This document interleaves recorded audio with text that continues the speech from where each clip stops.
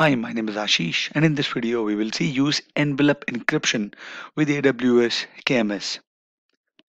So, let me just quickly log on to the portal and take it from there. I'm logged on to the portal, and now we'll go to the KMS here. So, AWS KMS solution uses envelope encryption strategy with the customer managed keys. These are your CMKs or customer managed keys if you click on it. So we created two of them, right? So envelope encryption is the practice of encrypting plain text data with a data key and then encrypting the data key under the another key. We use customer managed keys to generate, encrypt, and decrypt the data keys that we use outside of the AWS KMS to encrypt the data.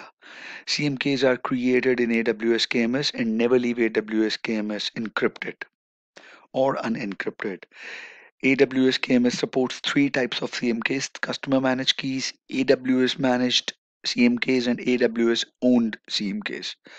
For many FSI customers, customer managed CMK will be the preferred option because it allows for control of the permissions to use keys from any of their applications or AWS services. Customer managed CMKs also provide added flexibility for key generation and storage. In addition, every use of a key or modification to its policy is logged to AWS CloudTrail for auditing purposes. So what happens is, like, when you encrypt the data, your data is protected, but you have to protect your encryption key. One strategy is to encrypt it. Envelope encryption is the practice of encrypting plain text data with a data key. We can encrypt the data encryption key under another encryption key and encrypt that encryption key under another encryption key. So there is a master key that encrypts your data key and then that further encrypts your data. So, but eventually one key must remain in plain text so that we can decrypt the key and the data. This top level plain text key encryption key is known as the master key. So the master key would remain in the plain text, and this is how we can unencrypt the data. So AWS KMS helps to protect the master keys by storing and managing them securely. So they are managed by AWS.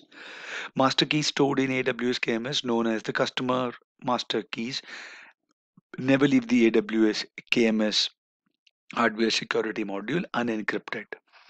And to use an AWS KMS CMK or customer managed keys, we must call AWS KMS.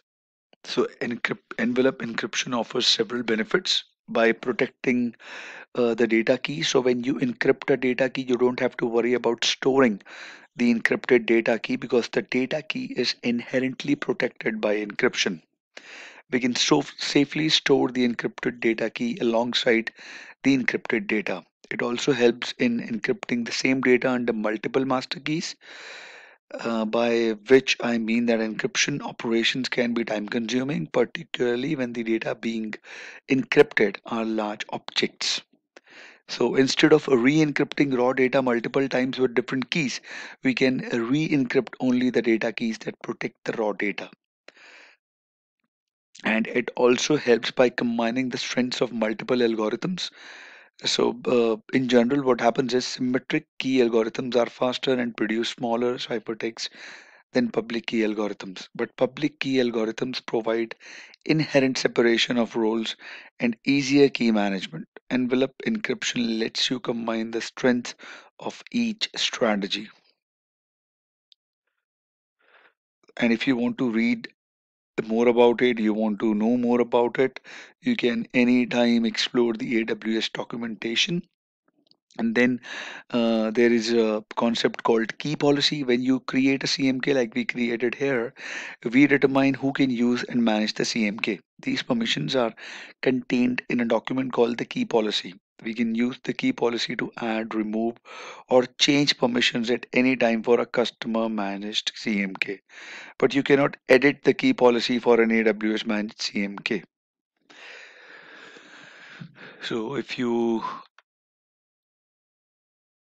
I go back, you would see the key usages for encrypt and decrypt.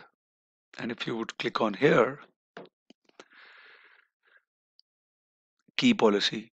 So if you click on switch to policy view, and here is uh, your key policy.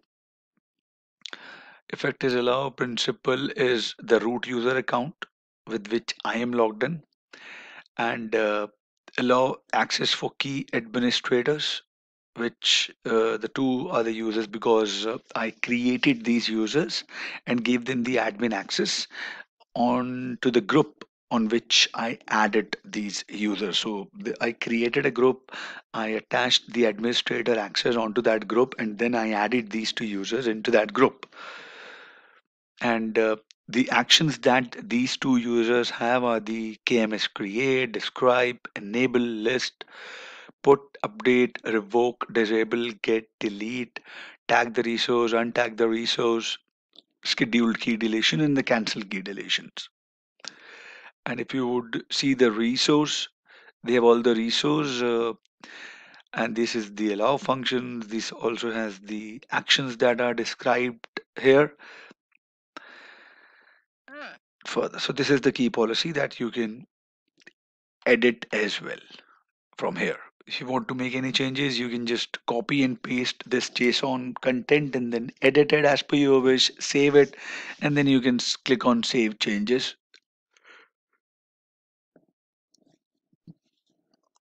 This is how it works. I hope this was informative for all of you guys. If you have any more queries, mention them in the comment section, and I'll see you guys in the next video. Thank you. Have a good day.